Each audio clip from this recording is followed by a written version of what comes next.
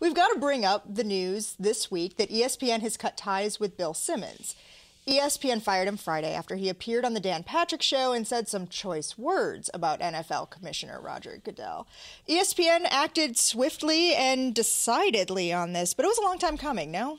It was a long time coming. I mean, Bill had been sort of doing this tit-for-tat back and forth with ESPN management. He, in particular, is not thrilled with Roger Goodell, and he has made those views known. And I think it finally got to the point where the ESPN executives said, you know, enough is enough. We're going to have to go ahead and cut ties with you.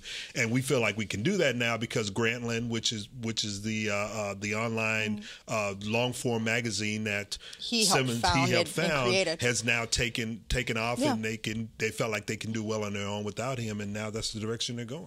Yeah, I mean, I suspect that to a certain extent, and there's an article that you posted on our links blog that goes into this in more detail. I suspect, again, that the parting of the ways had as much to do with the sense by ESPN management that Simmons had just gotten too big for his britches and demanded control and made people in the Bristol, Connecticut headquarters, the sort of the working stiffs of ESPN, a little bit upset by the way he was heavy-handed and what he wanted to have said about Grantland, or how he wanted to be given the freedom to call Goodell a liar or lacking testicular fortitude or whatever he just felt like saying. You said it, not me. Got to the point where they just decided, you know, as Ernest said, not only Grantland, but 30 for 30, their documentary series that Simmons was involved with, could stand on their own. So why not let him go? Yeah.